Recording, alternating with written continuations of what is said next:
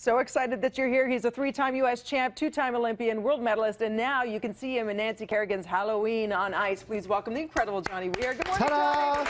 Good morning. I need an opening like that. You need to teach me some fabulous moves. Okay, we just had Ron McLean on, and he was singing your praises. You worked together. Yeah, I mean, I flirted with him on national television up here. And he liked it. No, it was the best fun, that Battle of the Blades. Yeah, and he was saying that he loved watching you because he said you would get in the zone. He studied you before you would perform. Do you find you do that, like whether it's the Olympics or whether it's something like tonight? I think certainly that there is a certain focus that you have to have when you go on stage. I think most of the time in my life I just sort of fumble through things and I'm like just this large amoeba that sort of drops glitter everywhere. But when I'm skating, that's the thing that I've worked for. It's my high school, my college, everything is this. And that's why you are such a perfectionist, is because you think about every meticulous movement from your feet down to your fingers and your toes and everything, right? Yeah. Oh yeah, I mean this is footage from the little tech rehearsal we did in Pennsylvania. But Talk to us about the show. Like Nancy Kerrigan, we all know and love her, and of course our own Kurt Browning. What's it like doing this recreationally, or as a performer, as opposed to for a medal?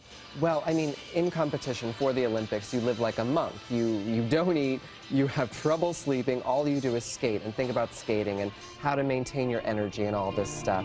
And it really overtakes your life. There's a lot more freedom. In Halloween on Ice, we have a lot more chance to express different characters, play around with different things. I mean, Kurt Browning skating to Feeling Good with a hunchback as Quasimodo. Cool. So, I mean, it's really a celebration of the season and a celebration of our sport. Truly theatrical, and you get to sink your teeth into Dracula. How much fun is that? It's so fun just putting on that NARS lipstick and drawing the drip down my chin every night. You know NARS is going to sponsor you now. Like, what can you do for us? Yeah. Look at me name dropping. Well, speaking of fashion, I have to say, and I'm only saying this because I truly did love you on Fashion Police. You rocked that panel. Is this something you would want to do more often, or do more TV in general? I love television. I love the need to be on. I love the wham bam of television, and what you all do is. You want my job, don't you, Johnny? I will take your job. I need to work on my Canadian accent a little bit so the whole country will accept me.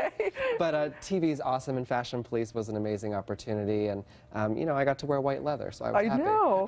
So will you perhaps do more if they asked you back? Would you be interested in doing it again? Because you had a great sensibility to you. You were very much yourself, as opposed to putting on an act or being a character. Thank you. Because you love fashion. I really do love fashion, and anything that I talk about on television, I wouldn't get on and talk about Trudeau or the Jays, but I can talk about fashion because it's something I love, and Fashion Police is an opportunity for me to express this inner creator, inner artist, inner, consumer at the end of the day. So I do love that. And as a celebrity, I love that you lend your platform and your platform shoes to all things LGBTQ community. Why is that still so important to you? Do you feel like there are breakthroughs being made every day, or do you feel like it's still a fight?